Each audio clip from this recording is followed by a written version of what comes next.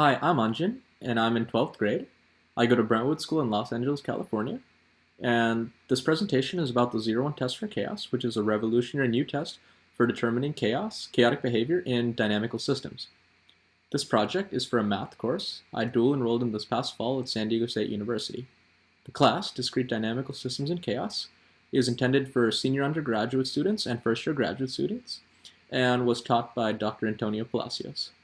I researched and presented this originally with my classmate Karl Koehler.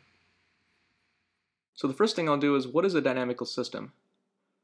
What do models that model the swinging of a pendulum, climate systems, and disease spread all have in common? What they have in common is that they can be modeled in systems that vary with time.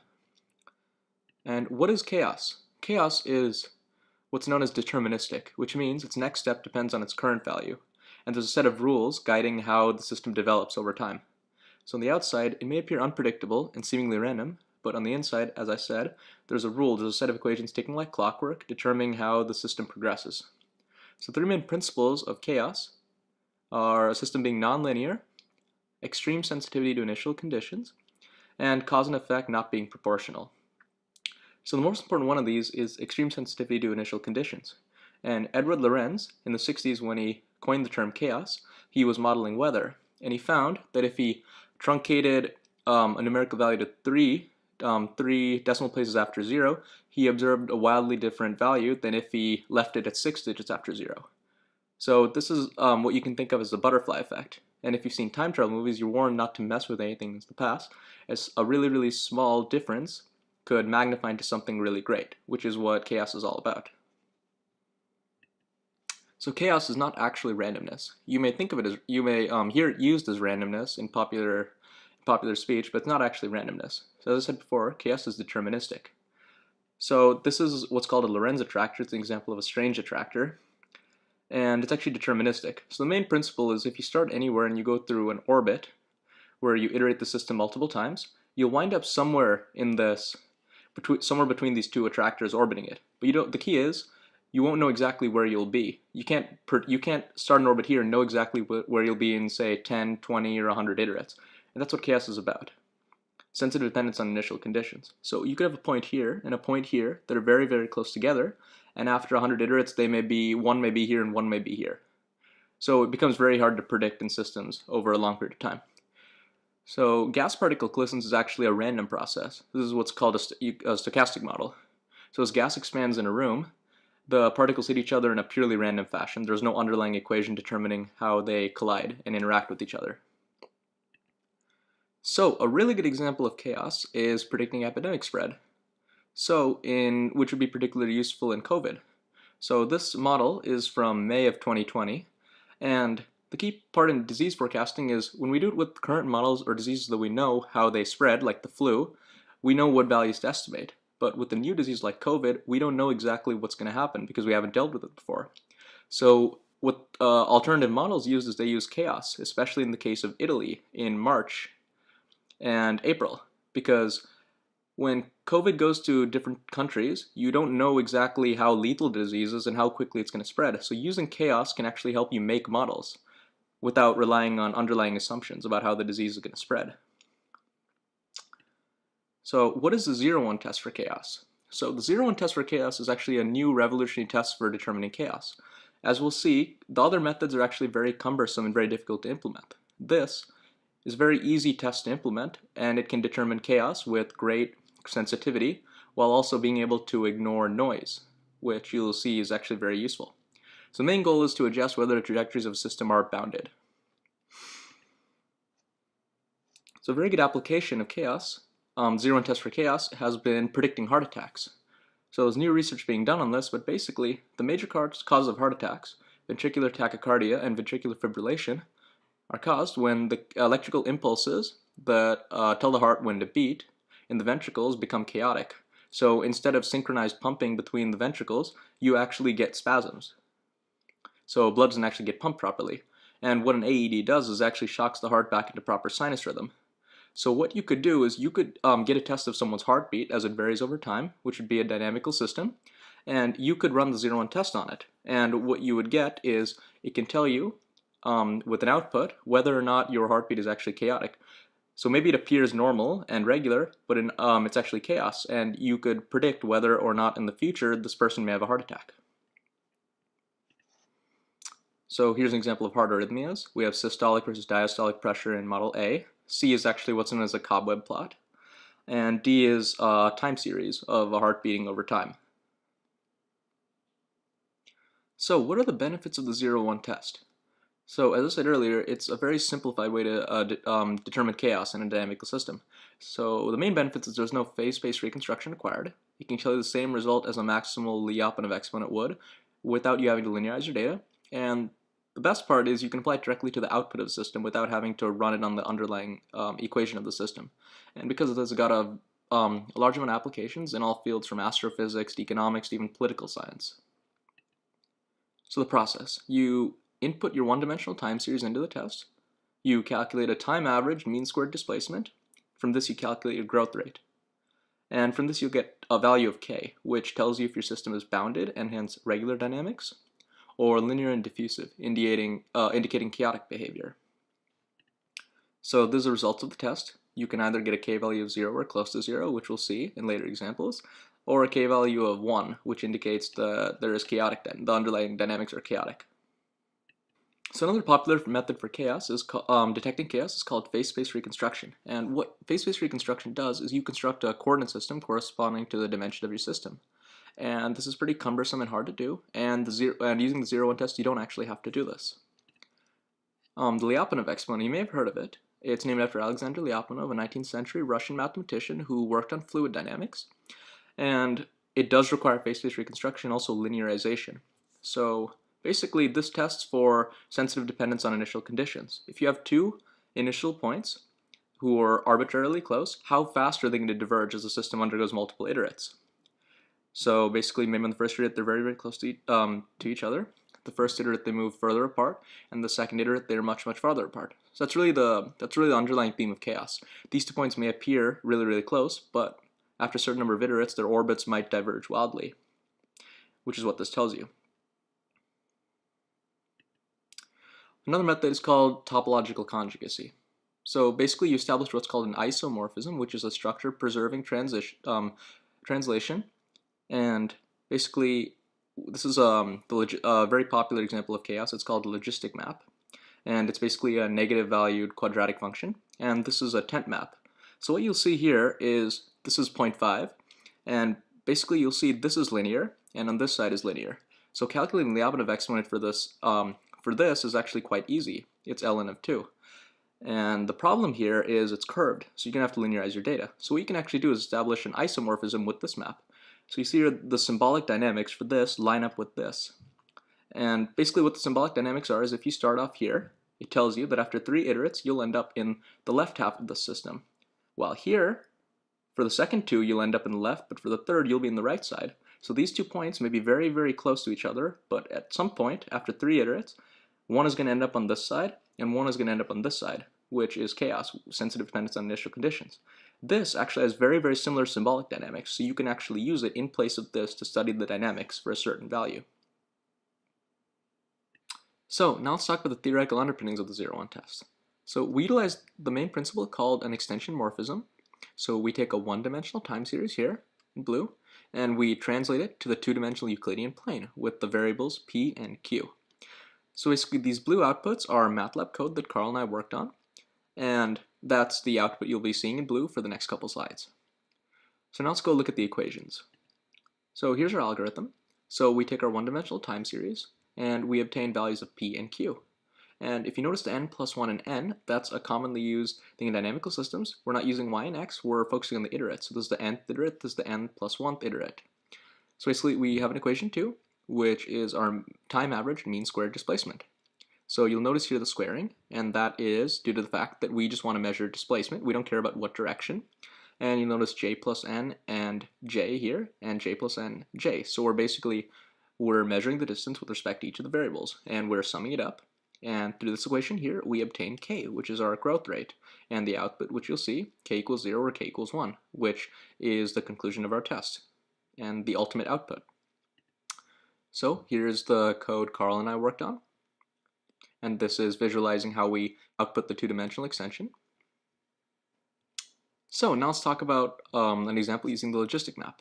So basically, the structure of the logistic map here is we obtain the x n plus 1 iterate from these initial values of x plus n, which is determinism basically, because as the value of x plus 1 is outputted, that becomes the new xn, and then you get a new n plus 1.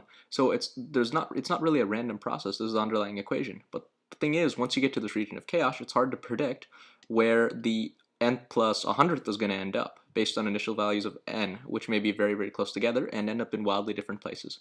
So basically, we're going to tune what a bifurcation diagram is we're basically going to tune this parameter r, and we're going to see the behavior here based on what value of r we've chosen. So basically, this red line is going to illustrate the corresponding output here for 2,000 different values of x. So basically, what happens is at this point of accumulation, known as which value is 3.57, the period doubling cascade ends, and we enter a region of chaos. So, and you will notice here how there's stripes of white, which indicate regions of stability. But for the purposes of this, the point we're studying, 3.55, is part of the period doubling cascade, but it is not after 3.57, so it's not chaotic. So our output here, you'll notice, it's periodic. If you cut off a certain number of, if you focus on a certain number of iterates, those will repeat themselves. So yeah, so it's not chaotic as you saw in our other example. So if we look at the two-dimensional output, we get a bounded trajectory. And this is a two-dimensional Euclidean extension. It's not a phase space. So just because we see these lines crisscrossing, that doesn't mean it's chaotic. It's in a different phase space than the Lorentz attractor. So, but what you'll see here is, in contrast to this never-ending series of squiggles, which you'll see in the next example for a value of r where our system turns chaotic, we get a nice bounded trajectory here. So we're now going to focus on a point 3.97 here, which is in the region of chaos of the logistic map. So basically, as you can see here, this is our one-dimensional time series output, which was generated using the math lab code. And you can see here how, even just by inspection, you'll see how it's clearly chaotic. If I, make a certain set of intervals, no matter which intervals I choose, they're not going to repeat themselves. So in contrast to the other one, where it's periodic, this is chaos. So this is our unbounded trajectory using the PQ algorithm. So this is the extension we get. So you see here how there's no repeating pattern. In our two-dimensional Euclidean space, there is no repeating pattern. It is not a nice bounded circle, as we saw for a non-chaotic input value. These squiggles will never repeat themselves, no matter what intervals you choose, or how many iterates you go, they'll never repeat themselves. So, this is going to observe the logistic map for the parameters of R between 3.5 and 4. And what I want to highlight here is until the point 3.57, we'll see how our 0-1 test will return a value of 0. And there's two main methods, the correlation and regression method. And basically, they correctly give you a value of k equals 0. And what I want to highlight is as soon as the system turns chaotic, our test will immediately jump up to k equals 1 and go through there. And you may see how it drops down briefly. That's for these brief regions of stability, which you'll see in these white lines devoid of the shading. And for this major one, around 3.8, you can see how it returns back to k equals 0. So what I want to highlight here is how sensitive our test is, and also how it's not fooled by period doubling cascades. So it's not fooled by the period doubling cascade here, it's k equals 0. It's not at 0.4, it's not at 0.3 or indeterminate values, it's right here at k equals 0, and it immediately jumps up to k equals 1. Alright, let's go over a few examples. So, this is the Poincare map, and basically what this is when you take a periodic orbit in the subspace of a continuous dynamical system, which is slightly different than the discrete model we studied earlier of the logistic map, and you intersect it with a lower dimensional subspace. And Michael Heenan, who you may have heard of for the Heenan map in chaos, basically used this to study the orbit of stars in galaxies. Because if you just output it, it looks like a tangled mess, but this actually simplifies the output, and you can interpret it better. So basically what I want to highlight is, for the region you see in blue, in dark blue, it's a k value of 0. And as you get further and further red, you get a k value of 1. And remember, k equals 1 equals chaotic dynamics, and k values of close to 0 correspond to regular dynamics. So you can see, the regions of stability and regions of chaos for this two-dimensional map. What I want to highlight is how there's not actually a lot of intermediate colors. So you may see some stripes of orange, some stripes of green, but in contrast to the overall, most of the colors are either defined as blue and red, which illustrates the sensitivity of our test and its accuracy as well. Okay, so this is the Schrodinger equation, and it's used in quantum mechanics. And basically, what I want to highlight here is how well our test deals. The 0-1 test deals with, it can deal with fractional dynamics and also higher order partial differential equations. So reconstructing the phase space and calculating a Lyapunov exponent, linearizing this data would be very, very complicated. But we'll just examine two different cases tuned by this epsilon value to show how distinctive our test is and how accurate it is as well. So as you can see, this is illustrating regular dynamics for an epsilon value of 0.095, and our k value, as you can see, is about 0.0017 away from 0. So it correctly assesses that this is regular dynamics. And for this one, which is clearly chaotic dynamics, we get a k value of less than 0.003 away from 1 for an epsilon value of 0.2. So this test dealt very, very well with partial differential equations, which I want to highlight here. Okay, so now let's focus on noisy data. So as you can imagine, for real-world data, you get a fair amount of noise, especially in fluid dynamics. So the problem is noise is stochastic, like the gas particles we saw earlier. So if this test, which obviously we know is super sensitive, picks up noise, every single test is going to get a chaotic k value. So what you can actually do, and why this test is so useful for real-world examples, is we can modify the mean squared displacement to account for the noise. So this S sub noise is our estimated value of noise, and we modify our mean squared displacement to account for the noise. And in the paper that this was studied in, about 80% of the time the test correctly assessed whether or not the underlying dynamics were chaos. So basically this is Lorenz 96 model, named for, obviously Edward Lorenz. And it is used for mid-latitude atmospheric dynamics, so weather forecasting, this would be extremely useful.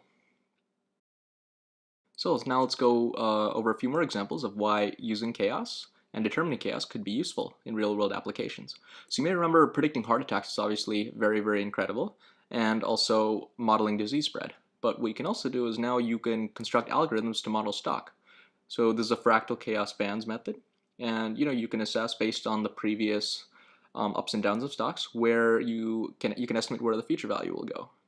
And for weather predictions, obviously Edward Lorenz discovered chaos when he was working with weather modeling, and you may notice how 2 weeks out your weather forecast turns into accurate to not so accurate.